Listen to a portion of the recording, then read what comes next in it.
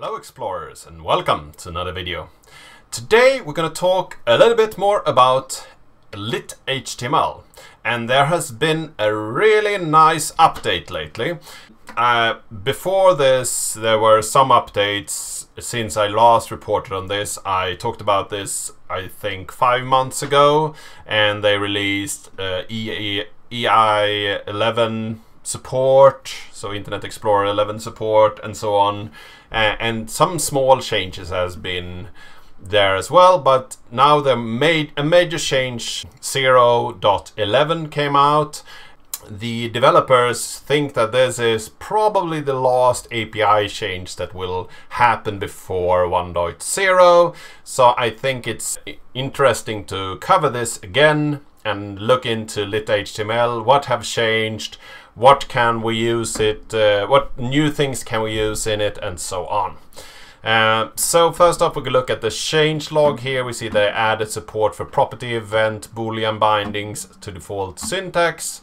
So if we look at this bindings table here, where we can see the different kind of bindings you can do, you can have a simple text binding where you can actually input any response to either some generation of HTML or anything like that. So this could be used to have some JavaScript creating some kind of text that you want to output. It can be HTML.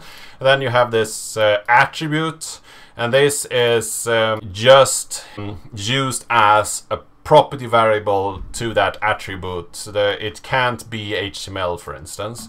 And then you have this Boolean attribute, and it will look for the truthfulness of this Boolean, so it can't be anything that isn't going to validate to true. So you can also use a function that returns a Boolean value and so on. And then you have this property value, and this is binding of any type or any value that you can bind to that property. And lastly, you have an event handler where you can bind any function that you want to execute when this event triggers. And you see here that you actually get the event data as well that you can send through to the function. So these are quite interesting and nice binding types that you can use. You also have a guard directive and a when directive, and one thing that is interesting to see here that they have actually moved all the directives to a top directives level.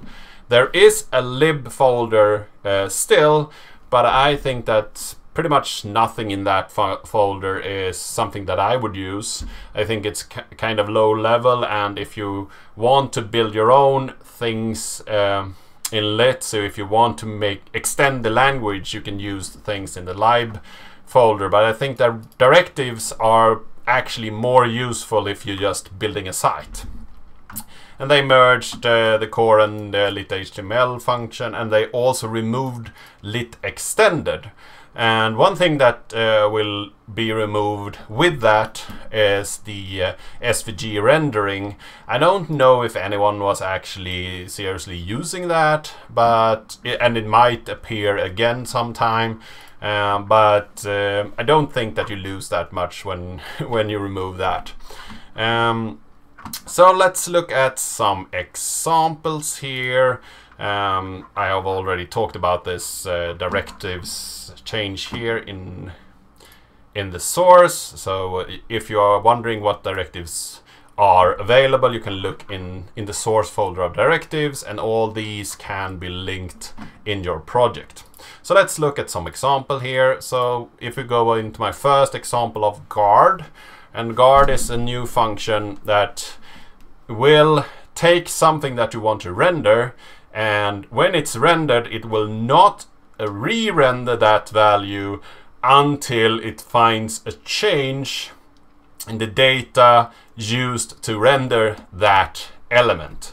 So it will cache the element, not re-render it if it doesn't find any changes. So let's look at this guard example here.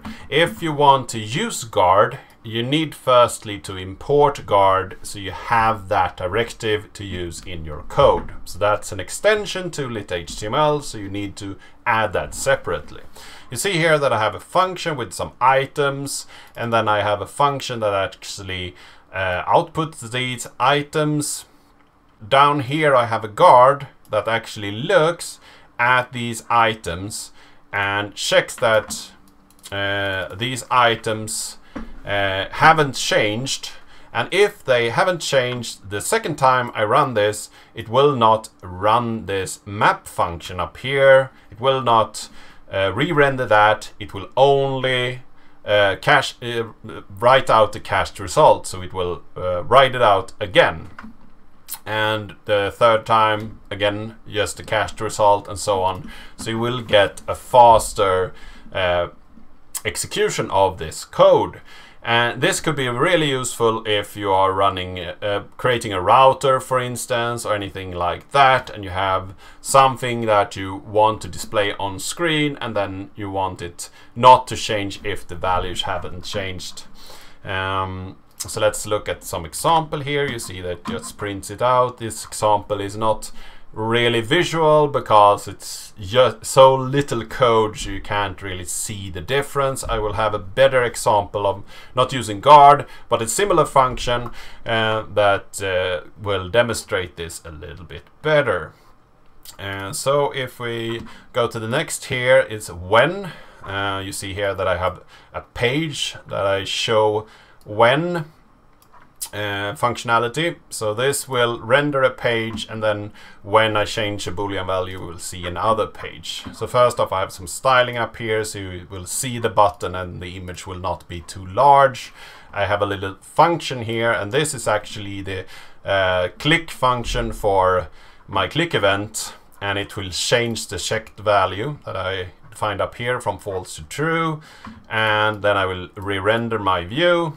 You see here I have page 1. It will display this large image, and then it will have a button that will switch to page 1.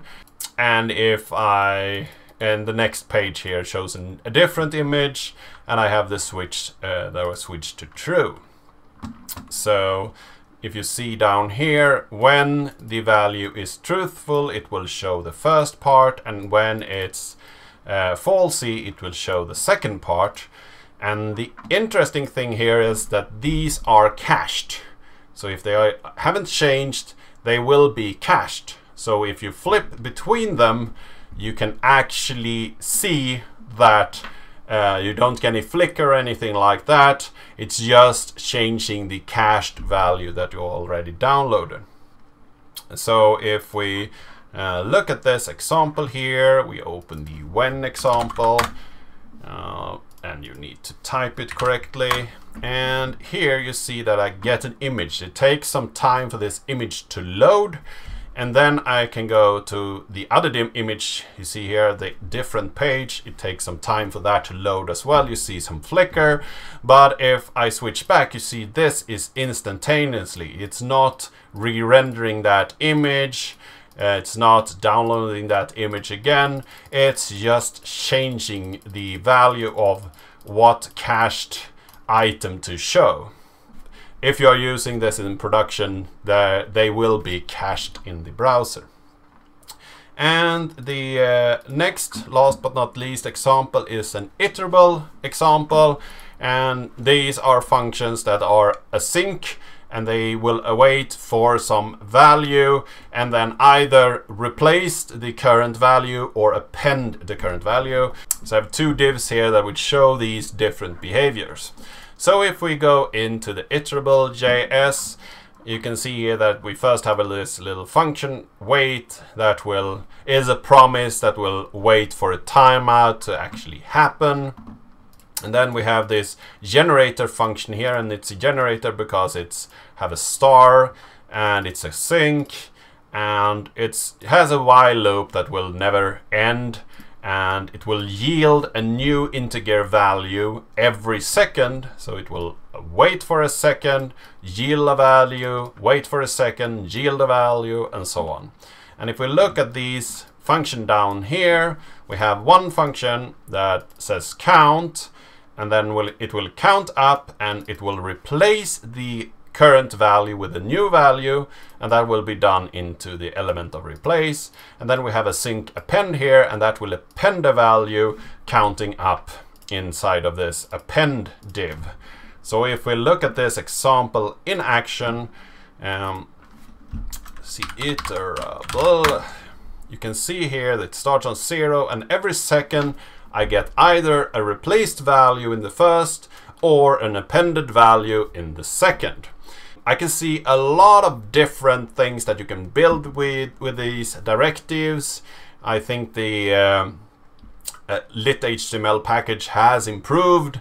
There are a lot of new interesting things to work with, and they have squashed a few bugs and so on as well. So if you haven't used it yet, try it out.